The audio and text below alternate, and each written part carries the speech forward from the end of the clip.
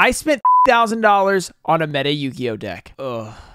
What's up, guys? We're back with another epic video. Today I'm going to be showing you guys a new deck that I've put together, and it's pretty expensive. But before that, we have a giveaway. I'll be giving away this Berserk Dragon, Leviathan Dragon Daedalus, and I forgot the other card, the Blue Eyes White Dragon from SDK. It's a little beat up, nostalgic condition. All you have to do to enter that giveaway is like this video, be subscribed, let me know what you think about the deck. What do you think about investing in high rarity cards? Okay, we have done a couple of episodes of this series so far. We've bought a Blue Eyes deck, a Dark Magician deck, and now we have a new deck that is probably the most competitive deck that I've had yet. It's not based on a nostalgic old school monster, so it's probably a little better. It is, however, based on one of the most iconic monsters in dueling / Yu-Gi-Oh history. It is Alistair the Invoker. And yes, if you guys play a lot of Yu-Gi-Oh, you have seen this played many times. It's been around for several years since it was first released. It is somewhat controversial. Some people like it and some people don't, but it's actually still really good several years after it came out. I think it came out in 2017. So first off, we have 3 Alistair the Invoker. This is not just an Invoke deck. It also has some other things. So I'll show you guys what it has. We also have 2 Ultimate Rare Invocation, which is very, very cool. You'd love to see those. That's part of the expensive part. You guys saw these in the collection I bought. I actually got these out of there and just saved them for the deck. And of course, if you're playing Alistair, you have to have Magical Meltdown. This card can search out the Alistair. Once you summon Alistair, you get to add the Invocation. So you have one of these, you have all 3 cards, basically, if it does not get negated or stopped, interrupted in any way. 3 secret rares of that, so you have the entire 8 card package for Alistair in the main deck. Then I also have a Terraforming Ultimate Rare. This is from OTS 5, and by the way, I buy all these high rarity cards, or I get them from collections or whatever, because I like the fact that they kind of hold their value pretty well. If you guys think, wow, why would you play this in your deck? That's probably a good idea. You know, you probably should not play these high rarity cards in your deck, but they do hold nice value, so it's cool. You can like flex on your opponent if you guys enjoy doing that. The smarter thing is probably just to play the common, because there's a common Terraforming. So if you did have this, you could just search for Magical Meltdown, which you could then search for Alistair, which you could then search for Invoke. So you basically have all those cards. The next package in the deck is, you guys probably guessed it. If these look familiar, these are all for the Destroy Phoenix Enforcer. So this deck plays both Alistair and Destroy Phoenix Enforcer, so you can get Mechaba out there and Destroy Phoenix Enforcer in the same turn. It's pretty good. So you have 3 of the Fusion Destiny, which we tried to pull the other day. The live stream exploded, but hopefully we will get to open the rest of those packs later. Then we have the 2 monsters that you send with Fusion Destiny, the Dasher and the Celestial. They both have an effect in the graveyard, which makes them better than Dark Magician and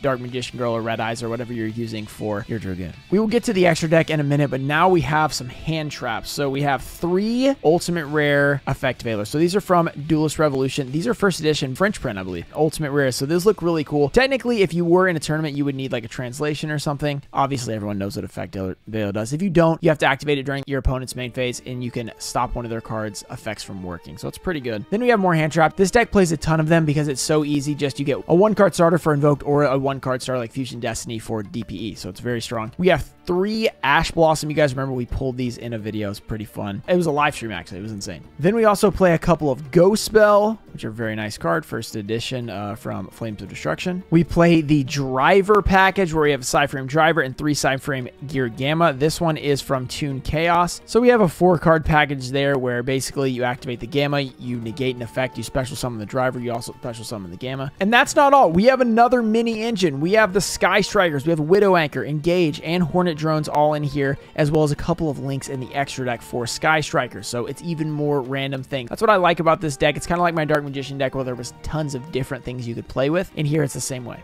We also have the very common package to use with DPE. We have the Artifact Scythe, the Artifact Lancia, and 3 Artifact Sanctum. You can bring these 2 cards out with Sanctum, and then you can pop them with DPE and get the effects over and over and over. It's very annoying. It's very strong, I would say, so that's why we're running it. Then the last 6 cards in the main deck, we have 3 Solemn Strike. These are the ulti we got from the collection, which are very, very nice. We got the Infinite and Permanent Secret Rares, and that is the last 6 of the main deck. But that's not all. If you guys know Modern Yu-Gi-Oh, you got to have that extra deck. So here is our extra deck. We've got a couple of Mechabus. We're on the gold version, unfortunately. I would like to have a better version. We have the gold version. A couple of those. Obviously, you want to get into this card with your Alistair. It takes a light and Alistair, and you can summon this guy. He is an Omni Negate, which means he can negate monster, spell, and trap effects, which is very, very good. So I have 2 of these in here right now. I do still need to get the wind one, and I will replace something with that. I don't have it right now, but I think a 2 Mechaba is just too good to not play. I'll maybe replace something else. So we have the Mechabo, which is very good. We got the Purgatrio. This is the fire version. Not nearly as good as the Mechabo, but it can be pretty big. Sometimes you need to like banish their fire from the graveyard, or you don't have a Mechabo left, something like that. We got the Oguides. I don't know how to say this, but this is just any fusion monster, which could be DPE. This could be another invoked, and then Alistair, and you can make that guy. Then we have one Destroy Phoenix Enforcer. This card is just insane. It's taken over. You either love or you hate this card. A lot of people say that it's better than Dragoon, and I think when I've played with both of them, I think this is better just because you can do everything else while using it instead of having to wait. You know, if you activate Red Ice Fusion, they, you know, Ash or something like that, and you're just sitting there like, all right, I end my turn. After that, we have the Sky Strikers Kagari. We have the Kana. So those are both two Link 1 options we can use with our Sky Striker package. We got the All Mirage. There's also supposed to be one other Link 1 here. There's also supposed to be one other Link 1, which is the Secure Guard. It gives you a fire and a light right away. All you have to do is summon Alistair. You make the All Mirage. Then you make the Secure Guard. Then you have a light and a fire in the graveyard right away. You can just activate your invocation. You just add it to your hand. You can make either Mechaba or Purgatrio. It's very cool. That's what the All Mirage is for. Then we have the Verte Anaconda. Obviously, you guys know what this does. This is to get into DPE. We have the Cross Sheep. Artifact Dagda is just, you know, broken at this point with DP, etc., and it can get all your artifacts out there. The Nightmare Unicorn is a Link 3. We've got a Celine because there's a few options, like Alistair is a spellcaster, so pretty good. And then we finally have a secret rare access code talker. Yeah, we finally got one from that collection. That's it for the main and the extra deck. If we were to play an event, which I will be at Pasadena, if any of you guys will be there, assuming it doesn't get canceled, but it might get canceled at this rate, who knows. I'm not playing, so I won't be playing this deck anyway, but if I was, then theoretically this would be played. So we have a sideboard just for fun. So we've got 3 Nibiru. Obviously, this card is just really good against a lot of different decks like Phantom Knights. Then we got the 3 Droll and Lock, which are very good. The Ultimate Rare is very cool. We got the Harpy's Feather Duster because sometimes you need to get rid of a lot of back row with this deck, so we sided in just in case they are playing a lot. We got 3 Cosmic Cyclones, 2 ultis. I only had 2 of those, and then a secret rare. Twin Twisters is just a bunch of back row hate. 2 Twin Twisters, and then we play 3 of the evenly matched. Evenly matched is just crazy when you are going second. I mean, it's really good. All right, now that we have this really cool mat, this is one of the original mats that I got recently. It's like top 8 from like the first tournament or something like that. I don't know the exact detail, but I know it's really old. It's really cool. So we're going to use it a little bit. We're going to do a quick test hand with the deck. So you got to shuffle up the cards real quick, you know, get them all nice and shuffled. Put them over on your deck zone over here. So we draw 5 like we are actually going to play. So we get okay, this is terrible. 5-frame dry. This is about as bad as it can get. We drew, we drew 2 Ash, which you can only do once per turn, and a Driver without being able to Gamma and get this special summon, and then a Scythe and a Sanctum. Sanctum would special summon Scythe. So, yeah, that's just a mulligan.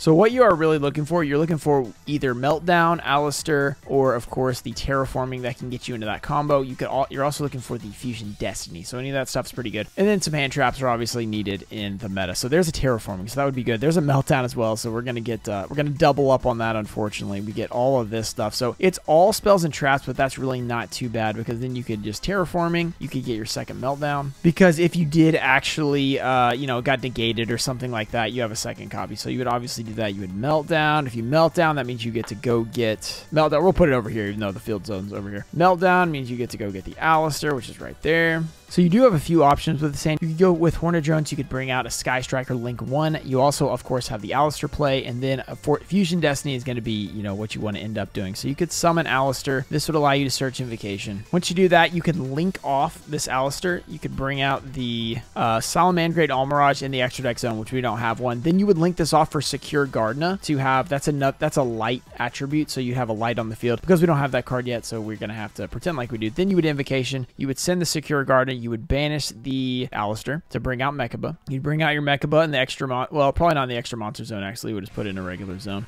This would come back to your hand. This, of course, would go back to the deck. Then you still have the ability to Fusion Destiny at the end of the turn. So after all you did that, you could Fusion Destiny. Unlike with Dragoon, if you did that, you couldn't Red Ice Fusion. You'd have to start with it. If it got negated, you just have nothing. So you would send your Dasher and your Celestial. That would be your Fusion card, and you would bring out the legendary Destiny Hero, Destroy Phoenix Enforcer. You might put in defense. Something like that. And you got Mechaba and you got Destroy Phoenix Enforcer. That leaves you with Alistair as a hand trap. You've got the Hornet Drones to back you up later, and the Widow Anchor to negate effects. So you would set that. You end up with a Mechaba that can pump to 35 with Alistair in the damage step, which is also really good. Then you can negate monster effects by discarding this, or spell effects by discarding one of these. The Magical Meltdown could be a good fodder for that because you already have that on the field. Or you could push this and then use this again and get another Alistair to your hand. Also, you have the Destroy Phoenix Enforcer just to pop something every single turn. You have the Widow Anchor to negate an effect. So overall a pretty strong board just going first. Those 5 cards turned into this, which is pretty good. So we don't usually do this kind of stuff, but I figured I'd show you guys the deck that I've been working on. It's actually much better than the Dark Magician and Blue Eyes deck, and it's actually pretty fun. Let me know what you guys think about this deck with DP and Invoked in the same deck. Also, let me know what you think about investing in these high rarity cards into a deck. I'm kind of enjoying it because then I can always move these staples from different decks. Like some of these I used in the Dark Magician deck, etc., etc. So you can use them in different decks, and they're still holding really nice value for like the price that I paid. And sometimes they even do go up, like the effect fillers that I bought in Starlight. And since you guys know I am a Yu-Gi-Oh channel, obviously I like to have Yu-Gi-Oh cards as part of my